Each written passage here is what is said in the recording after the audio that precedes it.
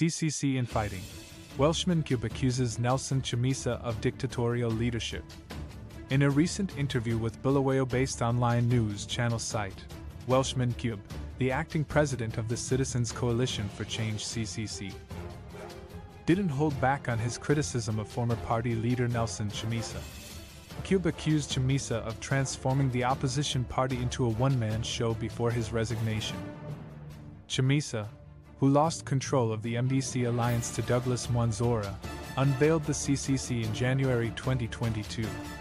However, the party quickly splintered into three factions, one led by Chamisa's loyalists, another by self-imposed interim Secretary General Sengizo Chibangu, and a third that coalesced under the MDC 2019 structures, with Ncube emerging as its acting president. During the interview, Ncube indirectly criticized Chamisa's leadership style, suggesting that it had created the crisis currently plaguing the opposition. He highlighted the breakdown of collective decision-making and the inability to address challenges as elected leaders, due to suspended meetings and limited engagement platforms.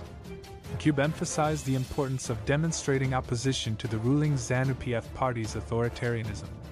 He argued that the opposition should act democratically and transparently, setting an example for a future government instead of replicating the autocratic tendencies they criticize.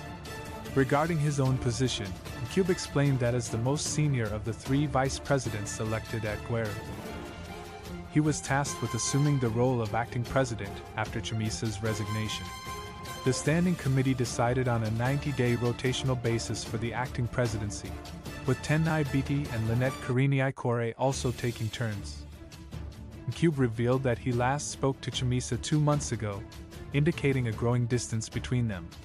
He also distanced himself from Chibangu, refuting previous reports that he and Biti were involved in a plot to wrest control of the party from Chamisa.